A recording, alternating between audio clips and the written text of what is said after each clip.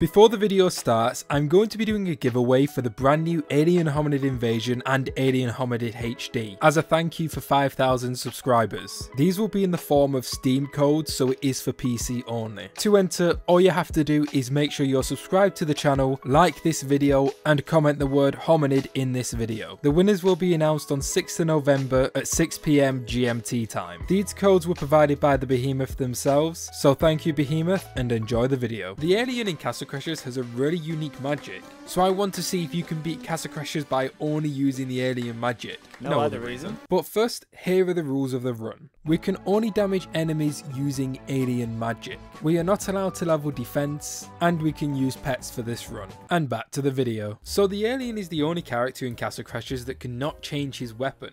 That means for the entire run, we are stuck with a level 1 weapon that has no stat buffs or critical bonuses. But at least it has fire, so what is the alien magic? Right, so getting straight into this run, we begin with having to defeat the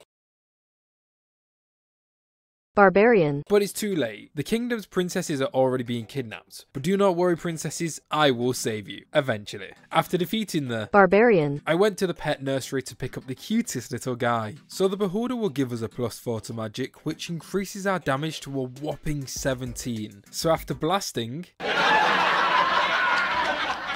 our way through the barbarians, we face our first boss of the run. So just like the bow and arrow run, the most annoying thing about these boss fights are the smaller enemies that get in front of your shots. But with enough running around in circles, we are able to quickly defeat the first boss. And for the second boss of the run, it's obviously the barbarian boss, and once again he's not too difficult. Moving into the thieves forest, and I don't think the thieves realised that we have technology. So the thieves stood no chance and we quickly moved on to the third boss of the run, that being the troll mother. And this is all starting to sound a little bit too familiar, almost a bit like deja vu.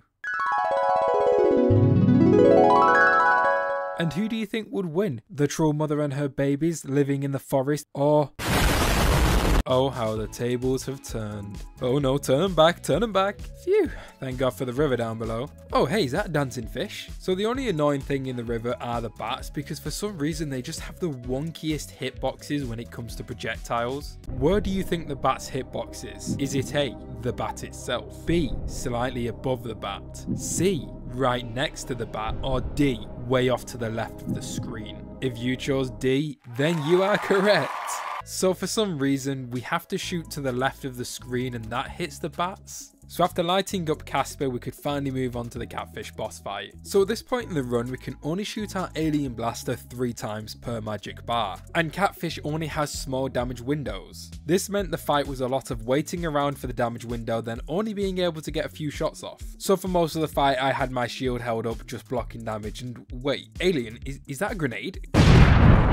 So in the tall grassy fields we can find these bears living in the nature, and of course we got to give them a taste of that America. So after coming and freeing the land, we eventually move up to a cave and find 2 of the princesses being taken by these mysterious figures. So we made it here a little bit too late and just missed them. So I took my frustrations out on Pipistrello. Wait, no, Pipistrello, no, I'm sorry, please. Next was the flower fields where we killed these innocent bees, but thank God there's no lawyer bees, am I right? And in the wedding crash, everything was going really well, so surely nothing could go wrong.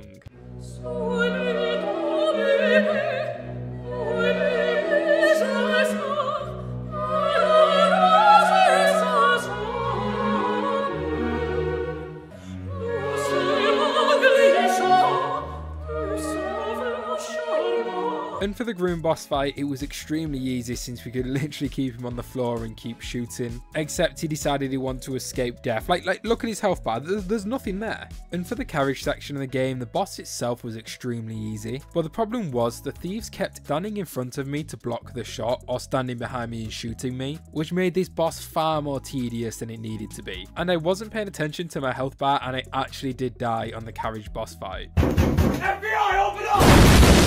We eventually got into the Cyclops boss fight and it actually wasn't too bad, just as long as no one trips into this open grave of lava. Oh for God's sake, Cyclops. Next is Lava World and wait. Nice. So the alien splash magic is considered explosive damage, meaning that the fire demons have a large resistance to them. But luckily the alien's projectile magic isn't explosive, so we're all good. But what's not good is dying straight away. So even though we can actually do damage this time, the fire demons still pack a punch. That and having literally 0 defense does not help at all. So we went back to the pet nursery and picked up Install Ball, regarded as one of the best pets in Castle Crashers. Just look at that 5 damage. Now Install Ball carried us to about halfway through Lava World until we died again. So we gave Lava World another go, and at this point we'd unlocked our aerial projectile magic. And even though it's the exact same as our normal projectile magic, it actually allows us to shoot whilst being on the move. On this run we made it all the way to the first boss of Lava World, that being the volcano. Now the volcano is a gimmick boss as you can only damage it by using the sandwiches. But like the Bomoni run, we are able to shoot a splash magic at the volcano and then eat a sandwich straight away. This gives us a pitiful amount of damage. It is possible on paper, but in practice it would take a very long time. But at least we got to see buff Alien. For the dragon boss fight, we actually found a really OP spot. This spot allowed us to hit the dragon with our projectile magic, but it also made it to where the falling rock couldn't hit us. So all I had to do was stand here and spam my projectile magic. So after an easy victory, we grabbed our first relic. So Industrial Castle is definitely one of the harder parts of the game, but their resistance to explosive and fire damage is nowhere near as bad as the fire demons, making the Industrial Castle extremely easy for the alien. But the Industrial Castle does house one of the hardest enemies in all of the challenge runs we do, the Brute. So let's see how he is in this challenge run.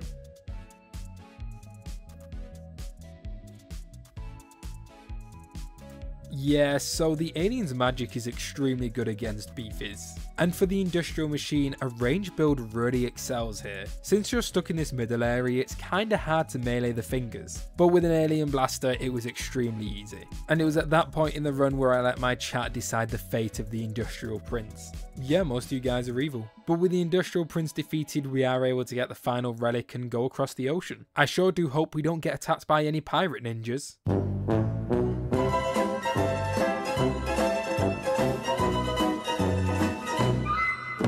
Next was the desert area, and if you know, you know. I really hate this place, brothers, take me away. Inside the alien ship, we broke free from prison and got to the main control deck. I then proceeded to Alien Hominid all over the place until all the enemies were dead. And it was at this point in the run where we made an amazing discovery. The aliens have butt cheeks.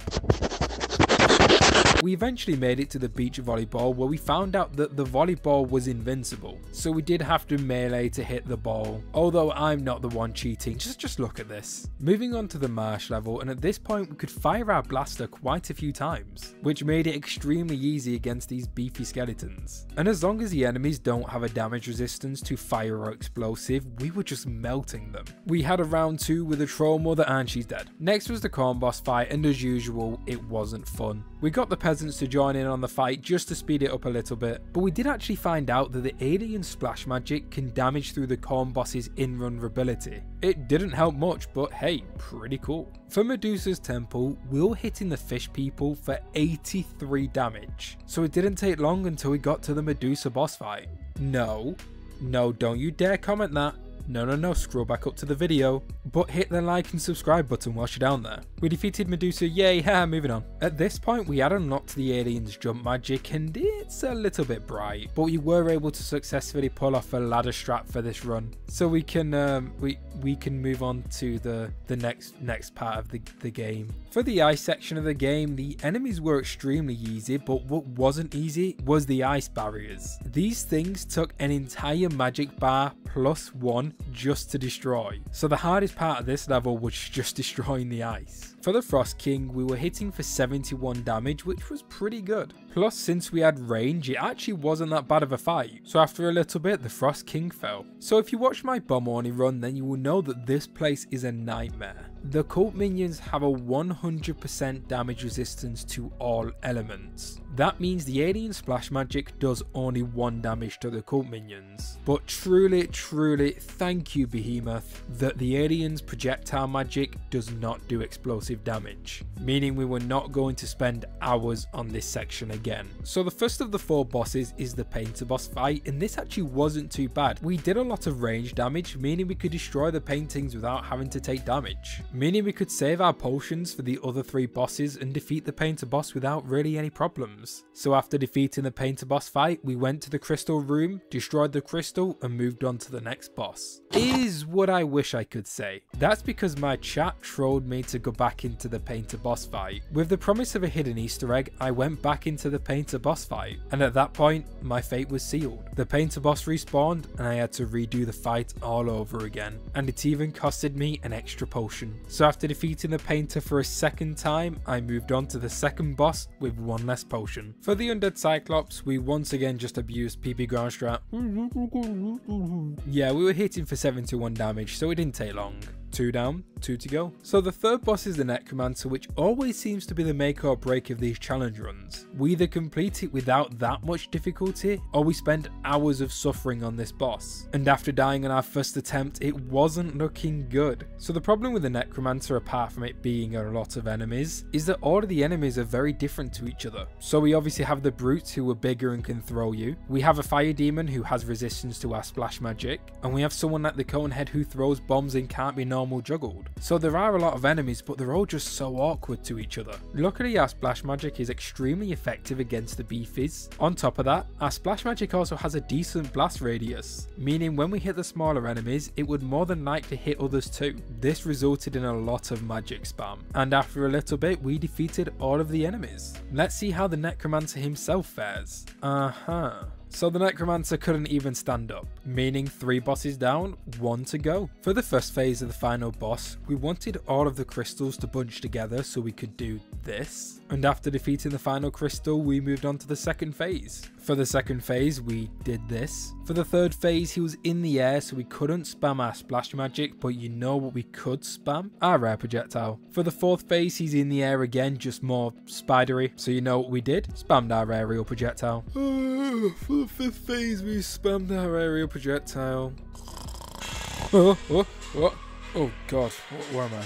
Oh yeah, for the sixth phase we spammed both our splash magic and aerial projectile magic. And with that, the evil wizard was defeated. The temple began to crumble, so we landed on the crystal, caught the princess and rode it all the way back to the castle. And that was beating Castle Crashers using only alien magic. A very fun challenge run that actually wasn't that bad. Anyway, thank you so much for watching and I'll see you in the next video. Goodbye.